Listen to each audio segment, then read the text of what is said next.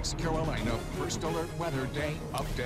Well, not since Zeta have we had our entire area in a tropical storm watch, meaning that tropical storm force winds, sustained winds at 40 miles per hour are possible all across our area. And that's why we're under that watch. It's Thursday night into Friday morning as Helene gets closer. But currently we're dealing with rain that is actually not related to the actual hurricane. We're just getting some moisture out of the Gulf, feeding a frontal boundary. We've got some very heavy rain coming down over northern Oconee County up to Cashers.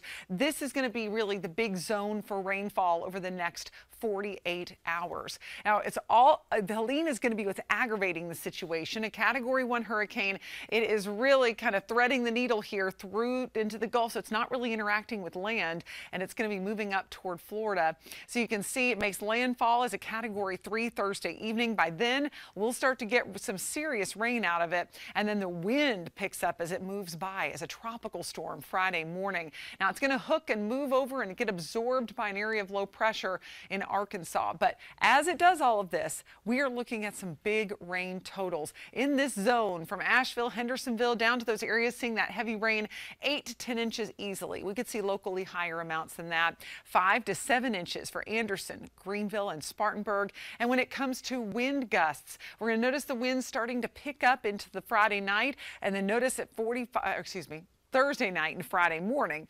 And then Friday around 9 a.m., look at these gusts, 53-mile-an-hour gusts there in Spartanburg, 45 in Greenville. All of us have that chance to have some gusts that could knock over trees, cause power outages. But the good news is it improves very quickly so that by Friday evening, we're looking at just general winds that shouldn't be a big problem. So looking ahead to tomorrow morning, decent chance for rain, temperatures in the upper 60s. Let me show you that hour by hour here. Through the rest of this evening, we're going to be starting to clear out slowly.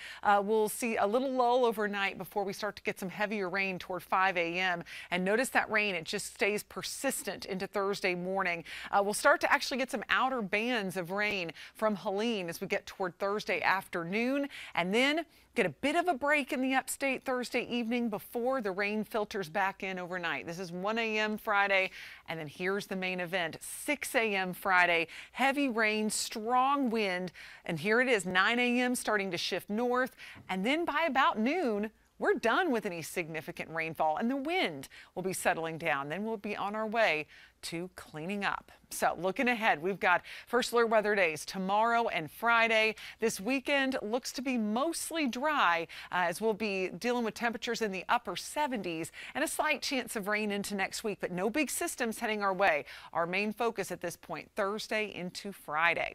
In the mountains, we've got First Alert Weather Days, the potential for landslides and the excessive flooding in spots, especially in Transylvania County. If you live near the French Broad River as well, watch for those river levels. We'll be letting you know if it gets to that point of danger, and then things will start to clear on up as we get into this weekend, thankfully.